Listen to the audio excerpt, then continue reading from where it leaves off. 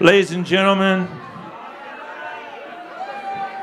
please give your attention to this kind-hearted man, Neil Hamburger. All right.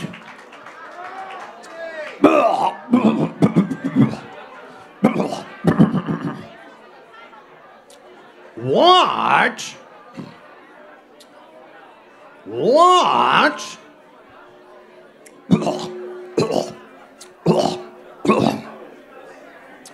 What did the first toilet say to the second toilet? Let's call our group KISS.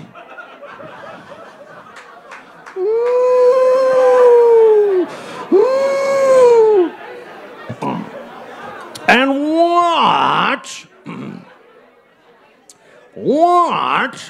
what is the only thing worse? The only thing worse than police brutality. The police discography. Oh, boy. Yeah. Oh, God. All right.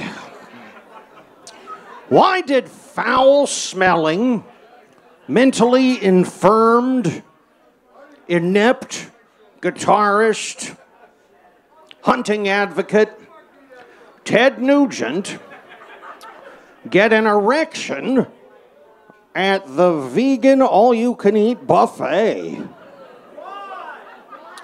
Well, because he saw the salad dressing. You see?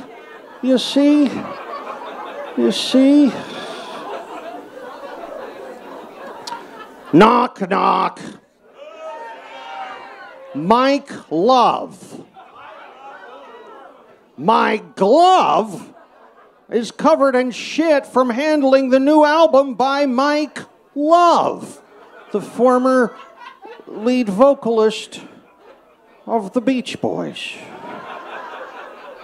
Oh.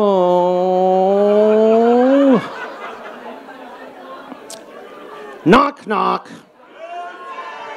Luke up on Google, look up Steven Tyler statutory rape. You're going to be horrified at what you find. He's a very bad guy. He doesn't belong on stage. He doesn't deserve any awards. He should be locked away for life. Knock, knock. Matt. Well, come on, you know, Matt Hoyt. He liked these jokes. He would have been laughing. So why aren't you laughing, huh? That's no way to honor him. Laugh. Laugh at the jokes, folks. We're trying to make this event better than Woodstock. I feel that it already is.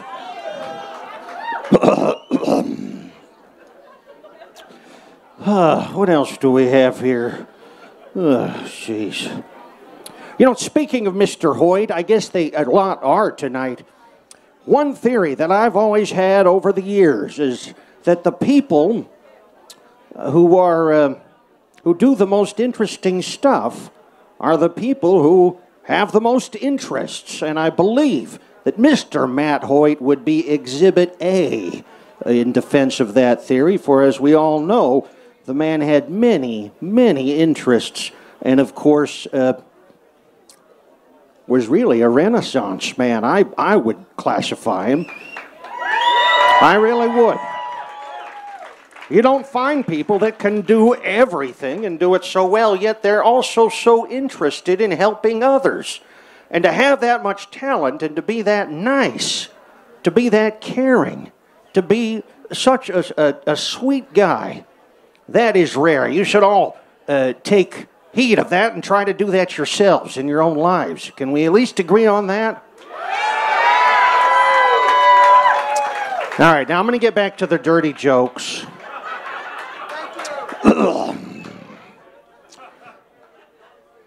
Why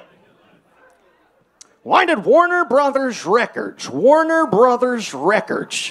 legendary, legendary recording label fill a semi-truck, a big rig, an 18-wheeler, tractor trailer, fill it with 178,000 copies of the new album by the Red Hot Chili Peppers, and then, in the dead of night, dump it under the bridge. Well, because they couldn't give it away. Oh boy. Why did Chris Angel, mind freak, sleep in the eye of a pyramid? A gigantic pyramid. Well, because he's hiding from his creditors. Oh, boy. Okay. At what point during a Julio Iglesias concert do most people throw up? When he comes on stage. Oh, boy. Yeah. The bathroom's back there if you need to throw up. Okay. Oh, here's something. What? What are the two most reliable sources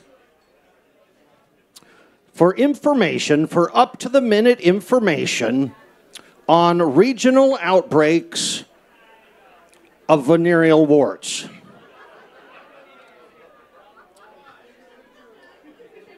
Well, the first one is the news. And the second one is Huey Lewis and the news. Yeah, I'm sorry, but it's true. Oh, boy.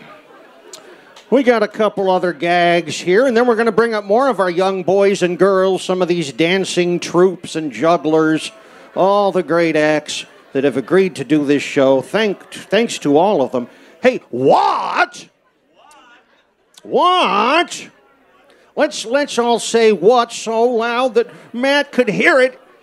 What?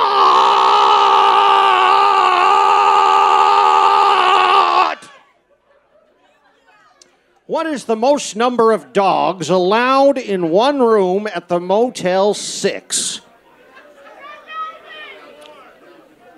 I don't know. How many members are there in Limp Bizkit? Oh, God. Yeah.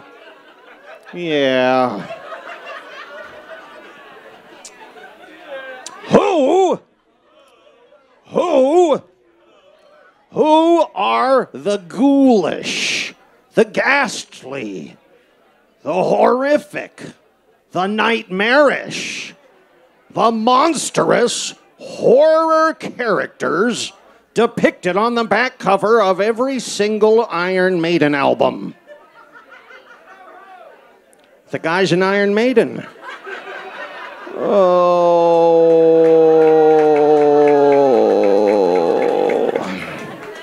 What did Larry Mullen Jr. exclaim when he unexpectedly encountered Bono at an underground urine drinking club? You too? Oh. How did Beatle Paul McCartney, who recently turned 70, can you believe that Beatle Paul is 70 now? Yeah, he had a birthday. Our little mop top's all grown up.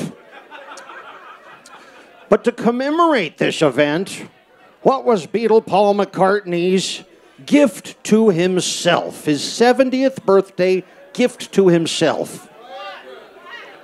He threw all his Ringo Starr CDs into the trash. I didn't say it was a happy thought, but that's what happened. All right, we're going to do one more, then we're going to bring out, who's the next group do we have? Gary Puckett and the Union Gap, I think, are here. Local group. Oh, God. Hey, what? What is the only thing worse? The only thing worse than getting a parking ticket on your birthday? Getting a Foo Fighters ticket on your birthday. And what? What is the only thing worse than being force-fed gruel? Being force-fed gruel.